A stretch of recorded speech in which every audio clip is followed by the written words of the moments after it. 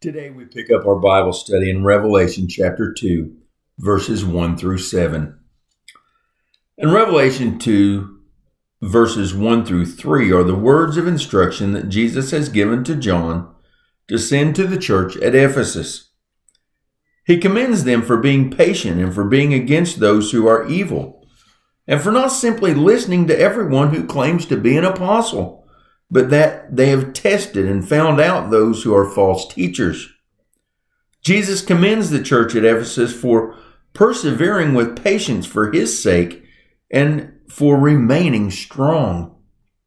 But Jesus also notes in Revelation chapter 2, verses 4 through 5, quoting from the New King James Version, "Nevertheless, I have this against you, that you have left your first love.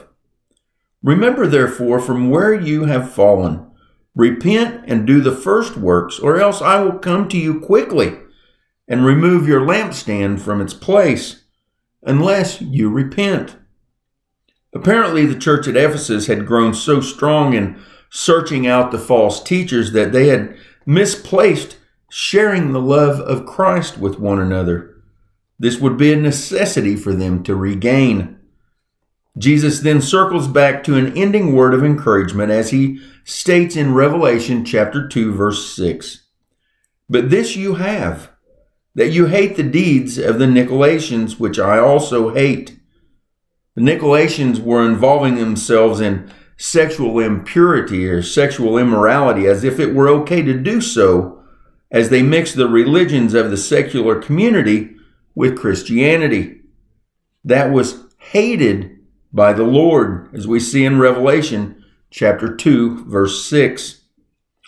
In Revelation chapter 2, verse 7 is an announcement for everyone to hear these words and to apply them in their lives as constructive criticism to lead to repentance, not only for the lost souls of society, but for the Christian who has strayed from the pathway of God's will for their lives, as we all do from time to time.